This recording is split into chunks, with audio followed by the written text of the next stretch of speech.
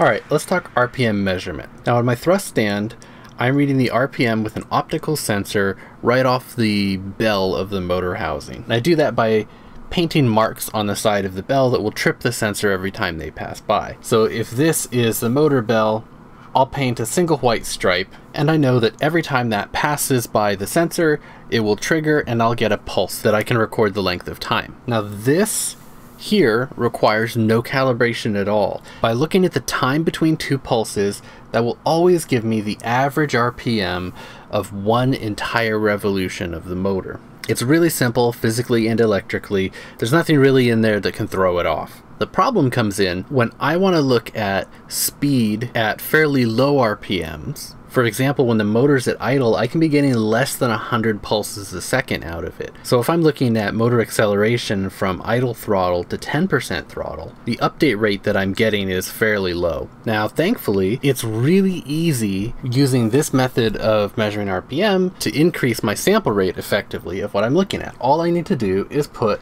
another white mark on the other side of the motor. Now I'm going to get 2 pulses for every revolution, and I know that the time between the first pulse and the second pulse is going to be the average RPM for the first half of the motor turning, and the time between the second is going to be the average RPM for the second half. And in my case, I use 4 white bars, and so I'm getting 4 measurements of RPM for every rotation of the motor. But this brings on the new complication that I need to be able to calibrate this distance. So if we go back to a very simple case and just say I'm going to use 2 markers, if I have one of these markers at slightly a different position, the distance between marker 1 and 2 is different than between 2 and 1. Now this is a very big example here, but even very minute differences in the width of the line and so forth make a big difference in the recording when you're recording at microsecond scale. Now there's ways you can handle this physically if you paint the marks extra accurate to begin with, or have them lasered on, or something like that. You can get markers that will read consistently and you don't need to calibrate them separately, but I'm just working in my garage and I'm using paint pens, and so that's not really an option. So in order to calibrate for this distance, the first method in my benchmarking routine, I program a section of time, and if we look at the RPM ramp that I'm doing in the test, I program an idle phase, and then I have a calibrate phase which holds at that same idle RPM, and then I do my test ramp to look at the data that I'm actually interested in. And what I do in the calibrate phase is look at every single marker that comes by and find the average, because in here I'm holding a consistent RPM. So I know that even though this is reading short and this is reading long, I know that they both represent exactly the same RPM. So I'm getting a whole bunch of individual RPM measurements in here and categorizing them by which marker index it is that's going by the head, get an average of the individual times that are associated with each marker. So then I've got my little array of values here. Because I know that these times are supposed to be the same, then I can read this short value and know that I need a multiplier of, say, 1.12, and that this one is long, and so this I need a multiplier of 0.95, and then maybe third one needs a multiplier of 0.98 because it's pretty close. And then after the calibration phase, every time that I read a pulse, I know which index that I'm looking at, and it pops back and forth and can multiply the value that it just read by this correction factor and give you the actual RPM for this particular distance. So by doing this, we automatically figure out the relative distances between all of the markers that I put on there, even if they're not very accurately placed evenly.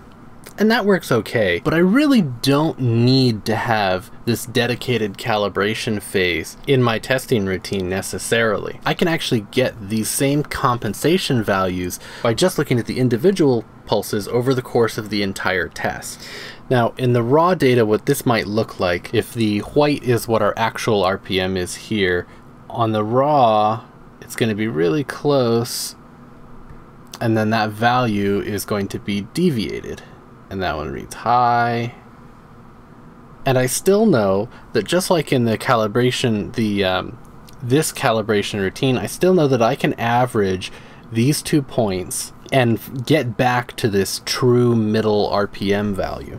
So when I'm recording RPM data, I'm recording the amount of time that it takes between pulses, but I'm also recording the index of the pulse as well. And because we know that the average between all of the pulses from 1 all the way back around to 1 is a true average RPM for that motor rotation, the true also holds if we start from 2. So if we measure from 2 to 1 and then back to 2, this is also an accurate average RPM over the entire rotation of the motor. So I can take all of my RPM measurements that are spread out because of this inaccuracy in the markings, and I can do a 4-point, because I'm using 4 markers, or so in this case a 2-point moving average for every single RPM measurement. And that gives me an accurate RPM for one whole revolution at that time.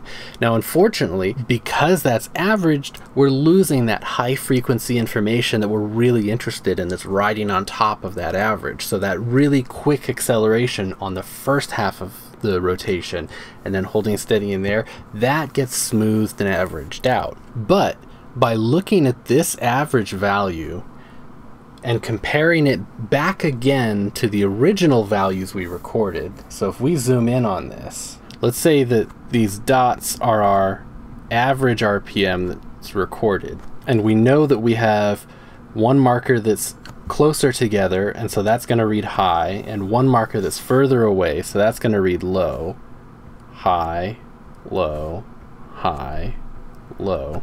We've calculated this average.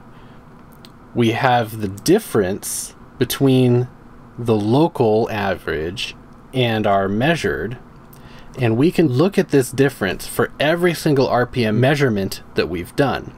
And we also know the index of every single one of these measurements as well. So we know that this is 1 and that's 2, and this is also 1 and that's 2, and that's 1 and that's 2. And we can build back the same sort of calibration values that we calculated by holding at a steady RPM and looking what the values were, even though the RPM value is moving. So we can see that every single one of these 1s is an up arrow of, you know, roughly that magnitude, and all of the 2s are down arrows of roughly that magnitude. So we can average all of these together, and that gives us the correction value to move this point towards the average that we know is the true RPM value, but without giving up the little differences that happen in between, because we're averaging a huge number of samples, thousands and thousands of samples over this entire test.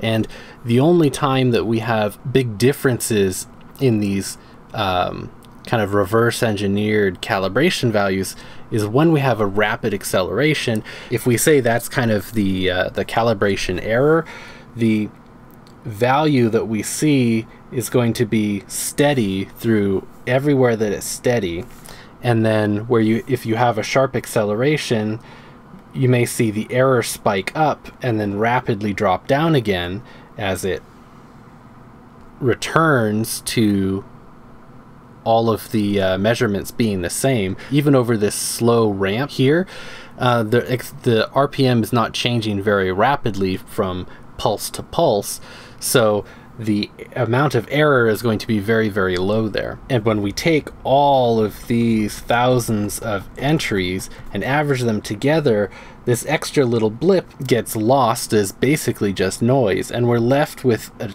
calibration value that is basically the steady state. So I no longer need to do any sort of calibration routine during the actual test run, as long as I'm recording the index values and the raw the raw timing of each tach pulse. All of that I configure in my post-processing once it's gone onto the computer.